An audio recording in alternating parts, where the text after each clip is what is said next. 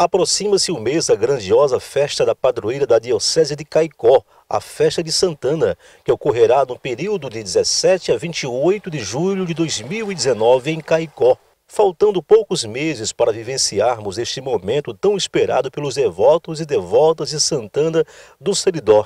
Assim foi realizada a entrega das imagens de Santana para a peregrinação urbana em Caicó, que acontece de 1º de junho a 16 de julho. Bom, essa é a preparação para a Festa de Santana 2019 em Caicó. Esse momento da entrega das imagens de Santana Peregrina, que será realmente na peregrinação dos bairros da cidade de Caicó. E as pessoas estão recebendo aí as imagens, estarão levando a palavra de Deus, a imagem de Santana para diversos bairros da cidade de Caicó. Esse momento seria o pontapé, a preparação para a Festa de Santana 2019 aqui na cidade de Caicó. Eu vou acompanhar a procissão, toda a nossa região, da festa em seu louvor. O padre Alcivan Tadeus Gomes de Araújo, pároco de Santana, falou à reportagem da TV União sobre os preparativos para a Festa de Santana 2019 e também algumas inovações para o evento religioso. Olha, esse momento é um momento assim, muito significativo. Nós vemos a simplicidade do momento e também das pessoas que peregrinam com Santana. Vocês ouviram os depoimentos, os testemunhos dessas pessoas, vendo como o caicoense tem uma devoção especial por Santana. Eles nem conseguem dar conta de atender toda a demanda de pedidos de novenas. Tem algum grupo que já faz 2 novenas por dia, uma à tarde e outra à noite. Então, como eu dizia, é um momento em que nós temos a oportunidade de, como igreja, ir ao encontro das famílias, de chegar junto das famílias, sobretudo para levar uma palavra de esperança, a palavra do Evangelho. Então, é um momento muito significativo. Podemos dizer que a festa ela já começa nesse momento. É o que prepara, é o espiritual, é a fé do povo que vai preparando para o grande evento que se realiza de 18 a 28 de julho desse ano. Pode dizer que a entrega das imagens é de fato essa preparação da comunidade para receber a sua festa? Sim, podemos dizer que é a preparação já, porque as pessoas já vivem esse clima. Vocês ouviram, as pessoas dizendo que já, agora em maio, já começam a perguntar quando vai começar, quando pode ser na minha casa, ou seja, isso vai já dando um clima de festa junto à família. Começando na família, isso vai sendo contagiado, vai sendo levado para as demais comunidades, para as demais pessoas. Então, é uma pré-festa de Santana que começa com a entrega das imagens. Padre Silvão, e essas imagens retornam aí para cá no dia da chegada dos peregrinos, o encontro das imagens? Sim, como de costume, nós vamos acolher a caravana Ailton Pacheco lá no Marizão, no dia 17 de julho. E essas imagens que percorreram as várias comunidades de Caicó, os vários bairros, elas vão se concentrar ali na Coronel Martiniano para o encontro com os peregrinos que vêm com Santana. Então é o encontro das imagens e o momento celebrativo que culmina com a Santa Missa diante da Catedral. Esse momento de peregrinação é um ato bem interiorano, bem nosso, bem particular, inclusive, aqui da Paróquia de Santana. O senhor acredita nisso? Nós percebemos que isso é uma característica da devoção popular, da piedade popular, que no Seridó remonta a séculos. Então as pessoas gostam desse momento. A novena, a ladainha, os cânticos, a imagem, as flores, se vocês observarem bem no dia do encontro das imagens, eles vão ornar essas imagens da maneira mais bela possível.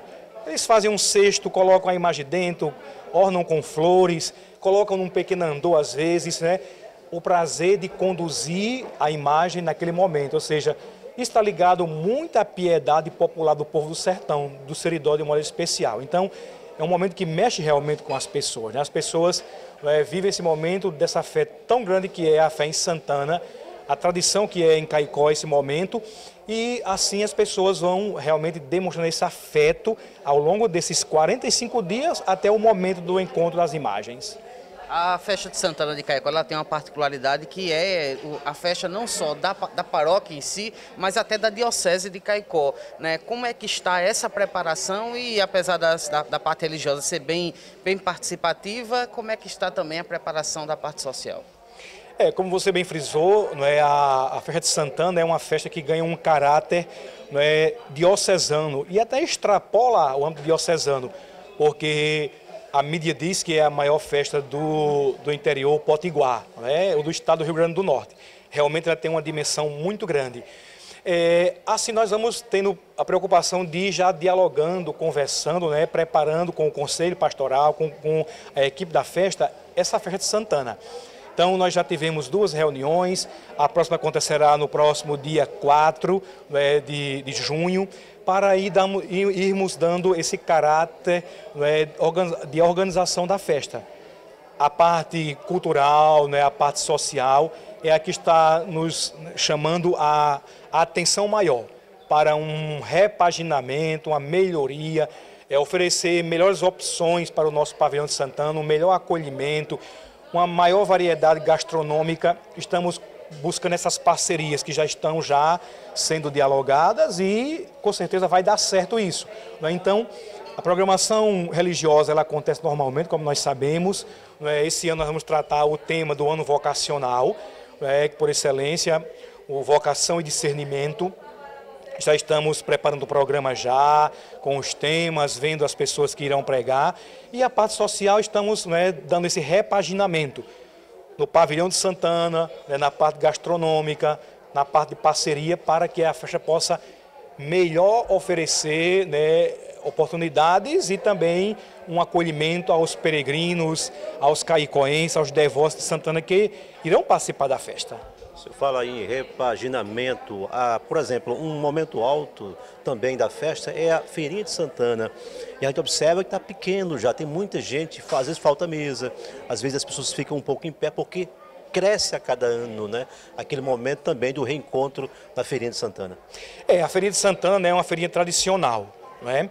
Eu acho que o diferencial da Feirinha de Santana é porque ela continua tendo uma filosofia.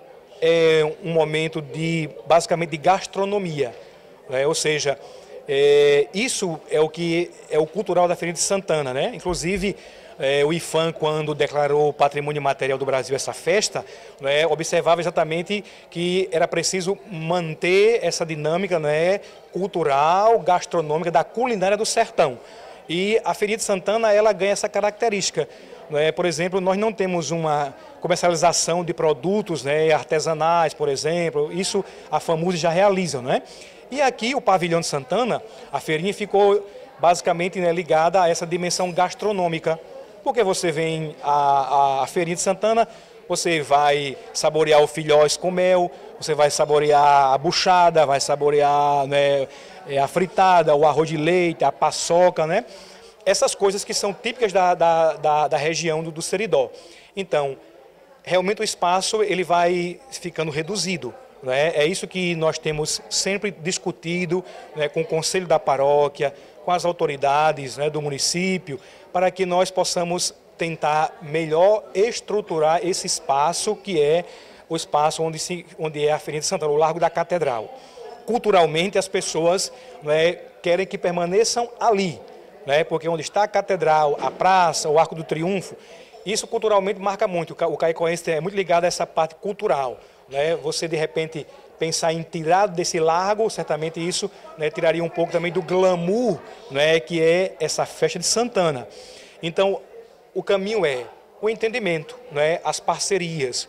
Nós sabemos que existe um acordo em que o Largo da Catedral, durante a festa de Santana, ele deve ser de uso exclusivo da paróquia de Santana.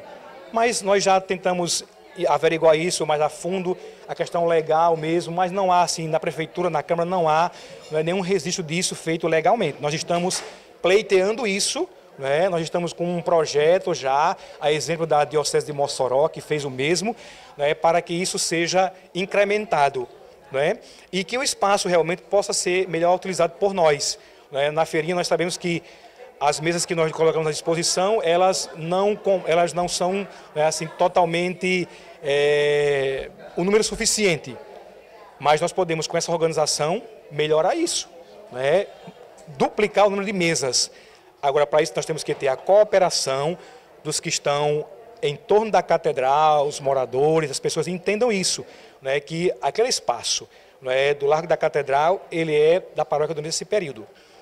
Eu não questiono a sua calçada, a sua área, né? Você ali pode utilizar esse espaço, mas pelo menos do meio-fio para o miolo do Largo da Catedral, desse complexo, ele deve ser respeitado. Esse é o nosso problema, nós estamos tendo esse problema há algum tempo, né? Com as pessoas que chegam e invadem, né? Que não respeitam isso, né? Ah, é porque o padre é ganancioso, é porque o padre só quer para cá. Não, de maneira alguma. Nós queremos que a festa seja um momento para todos, não é, ganharem. Todos, o pai de família, o ambulante, todos tenham uma renda, mas de uma maneira organizada, onde cada espaço seja respeitado. É isso que a gente tem que buscar, né? E melhorar realmente. A preocupação nossa é dar um melhor atendimento ao peregrino, ao turista, oferecer uma coisa melhor na questão gastronômica, estrutural. Essa é a preocupação que nós temos, que nós podemos melhorar ainda mais se houver a parceria paróquia, diocese, prefeitura municipal, governo estadual, governo federal. Eu chamo a atenção para que as pessoas enxerguem a amplitude que é essa festa de Santana, né? E o que ela tem de peso para o estado do Rio Grande do Norte, que é preciso olhar isso com mais carinho, que está sendo visto de uma maneira muito amadora e é preciso ter algo mais profissional. Vou entregar a Santana, a justiça real,